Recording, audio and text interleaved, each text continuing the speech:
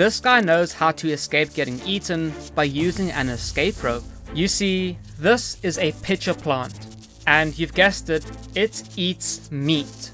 Yet, exactly how does this fly get digested? Well, as you can see, this plant has a long trap, and just like a python's teeth, these tubes have downward pointing hairs that prevent the bug from walking backwards once caught.